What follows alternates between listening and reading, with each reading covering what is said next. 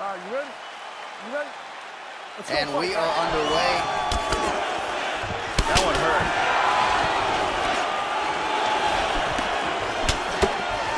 Staying busy now. A lot of these punches are landing. Got to play better defense than that. Whoa! Oh, he's getting hit. Hard straight punch. Whoa! Stacking him here, putting the pressure on him. Boom! It's over.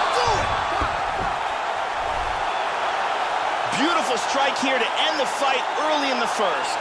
Well, Joe, we've talked a lot about his technique and how technical a striker he is, and that was really the shot heard around the world to get the finish here in the first round. Again, maybe he caught the guy cold a little bit. He didn't have a chance to warm up, but that is a huge result for him here tonight, and on the other side, he didn't take much damage. So, big win for him here tonight. Let's look at that from another angle.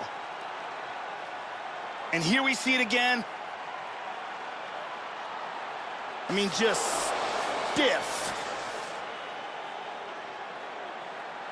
And there he is, all smiles. What a huge knockout he turned in here tonight.